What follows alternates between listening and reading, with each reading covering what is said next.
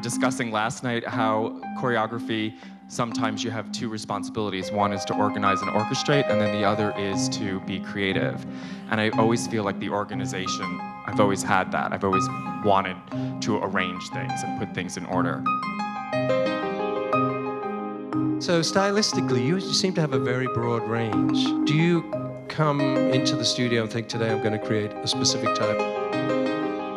I like to go into the studio like a blank canvas and just start improvising. And from the improvisation, something will pop up. I wait until the dancers bring it out.